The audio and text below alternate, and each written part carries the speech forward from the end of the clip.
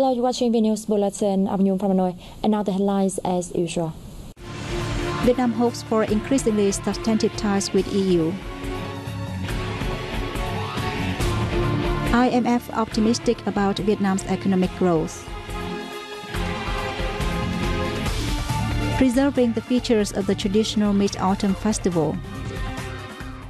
On September the 8th, President Nguyễn Xuân Phúc hosted reception for the newly accredited ambassadors of the UK, Norway, Denmark, and the Czech Republic who came to present credentials.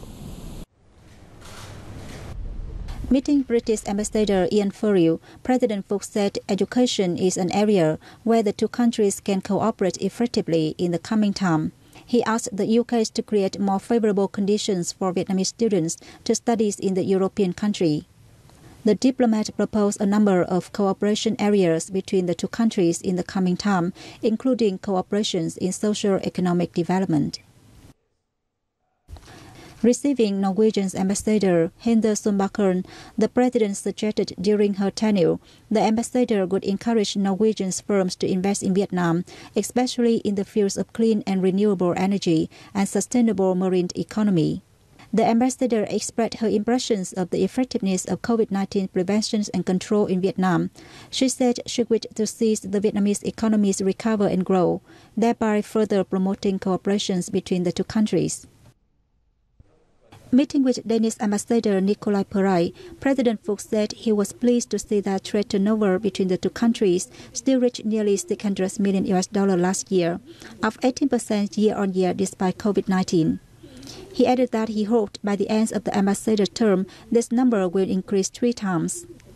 The ambassador said that Vietnam's socio-economic development is impressive, and this is a potential for Danish businesses to cooperate with Vietnam in the coming time. Meeting Czech's ambassador Hinek Monisek, the president said that economic and trade cooperations between Vietnam and the Czech Republic has enjoyed growth, with a Czech automobiles enterprise having established a joint venture in automobiles production in Quảng Ninh province. The ambassador said that the Czech car company Skoda has established a car joint venture in Vietnam, and he wants to promote the project to make a Czech car brand available in Vietnam soon. National Assembly Chairman Vương Đình Huệ welcomed a delegation from the European Parliament's Committee on International Trade on September the 8th. Welcoming the delegation led by Chairman Bern Lang, the host leader said despite the serious impacts of the COVID-19 pandemic and disrupted regional and global supply chains, economic and trade ties between Vietnam and the EU are growing well thanks to the EU-Vietnam Free Trade Agreement. Huệ thanked European Parliament's Committees on International Trade, the European Parliament and Mr. Lang for their considerable contributions to the EU-Vietnam Free Trade Agreement negotiations, ratification and implementation. Meanwhile, Chairman Lang noted the Free Trade Agreement provides a solid foundation for new strides in Vietnam-EU relations, and that statistics recorded in the 2 years since the agreement's implementation show its positive economic effects, especially boosting post-pandemic growth. A delegation of the Vietnamese Ministry of National Defense, led by the Deputy Minister Hoàng Xuân Chiến, attended the 11th Seoul Defense Dialogue in the Republic of Korea on September the 7th. The Seoul Defense Dialogues from September 6-9 brought together defense officers and experts from 54 countries worldwide and representatives from regional and international organizations. The Vietnamese delegation participated in the dialogue and sessions on cooperation in promoting non-denuclearization on the Korean Peninsula and rebuilding trust in the region. On the sidelines of the dialogue, the Seoul Defense Dialogue Space Security Working Groups were launched to discuss global cooperation in promoting securities in the strategically crucial domain. The forum's cyber working group saw the participations of defense officers and experts from 43 countries and representatives from regional and international organizations. The Ministry of Foreign Affairs held a regular press conference on September the 8th. Vietnam believes that the openings of a Vietnamese language studies faculties in Cambodia's Royal University of Phnom Penh will be beneficial to bolster the traditional ties between the two neighbors. Some have questioned the necessity and impact of the faculties. However, when asked to comment on the controversies surrounding news of the faculty, Deputy spokespersons for the Ministries of Foreign Affairs, Đoàn Khắc Việt, told reporters that Vietnam and Cambodia have a long-lasting friendship. He said the governments of Vietnam and Cambodia wish to strengthen the extensive cooperation in various areas, including education and training. The event will contribute to the strengthening of cooperations in education, trade and investment, and increase mutual understanding and people-to-people exchanges between the two countries.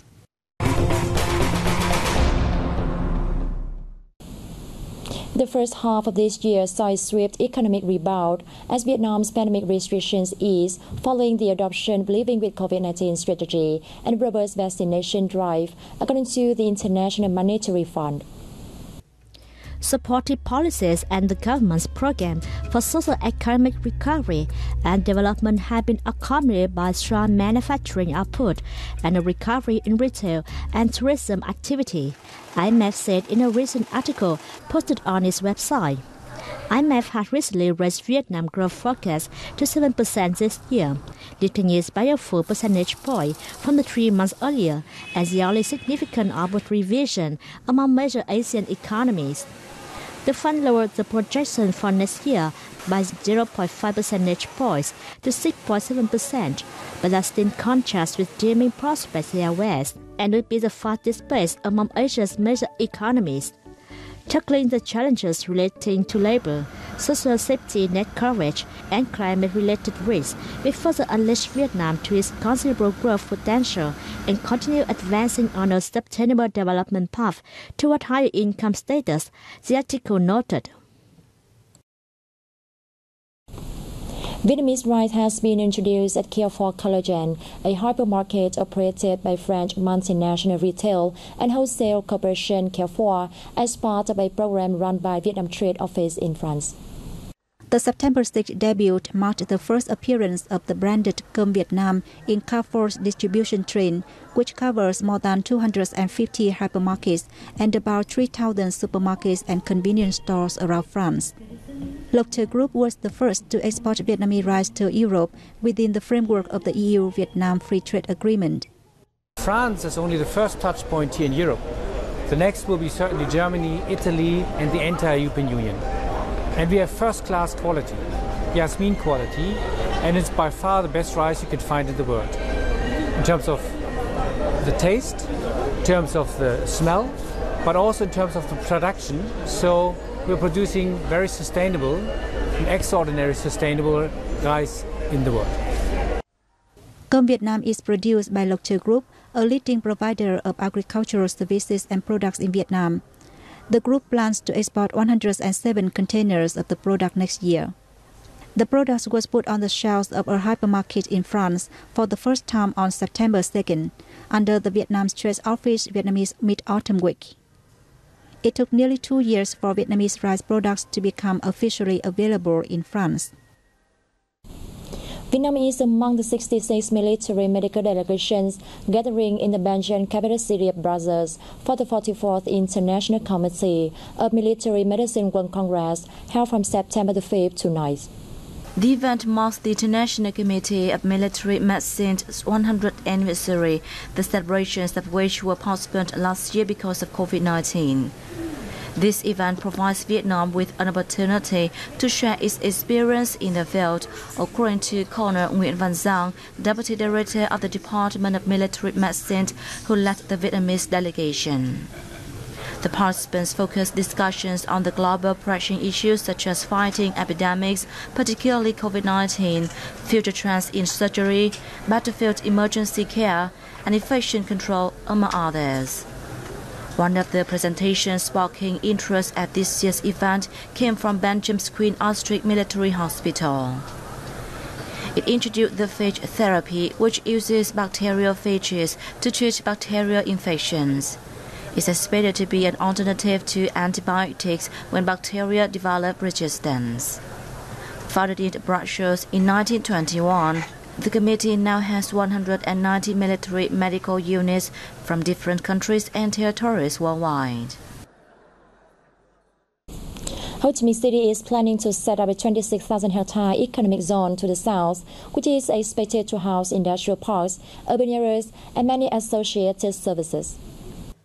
The zone has been included in a rough project on the development of industrial parks and export processing zones for 2025 to 2030, with a vision to 2040. Accordingly, the zone will cover the entire District 7 and Nha Be district, along with parts of Binh Chánh and Cần Giờ. Its core area will be turned to an export processing zone covering 300 hectares and Hiệp Port open area on 1,354 hectares.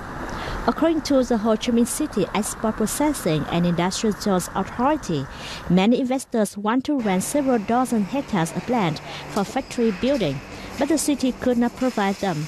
Therefore, when there is a large enough economic zone with adequate infrastructure, the city will be able to attract large investors.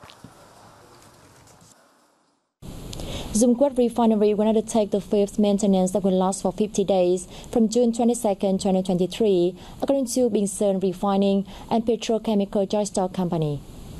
The company said that during this maintenance, it will focus on strengthening risk management and optimizing the bedding package distribution plans. It will strive to shorten the maintenance period to about 43-45 days. The last overall maintenance of Dung Quất Refinery took place in June 2021. Dung Quất Refinery, which is located in the Dung Quất Economic Zone, Bình Sơn District of Central Quảng Ngãi Province, has a refining capacity of 148,000 barrels per day, 6.5 million tons crude oil annually, and can process 67 types of crude oil from various parts of the world. The traditional Mid-Autumn Festival 2022 opened along the Mura Street of Phùng Hưng in Hanoi on September 7th, with interesting activities to be held.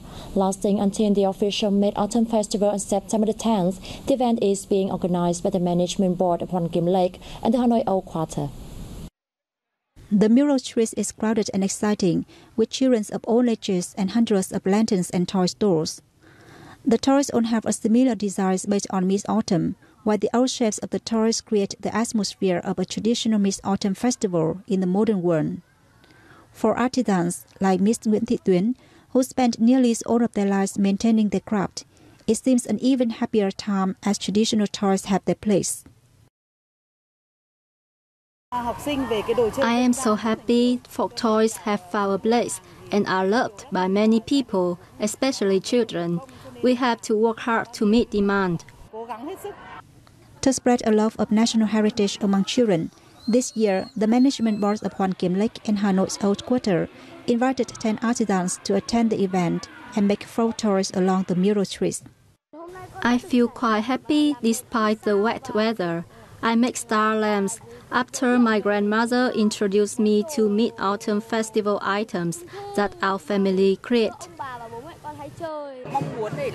We held the event in the hope of spreading a love for traditional culture children.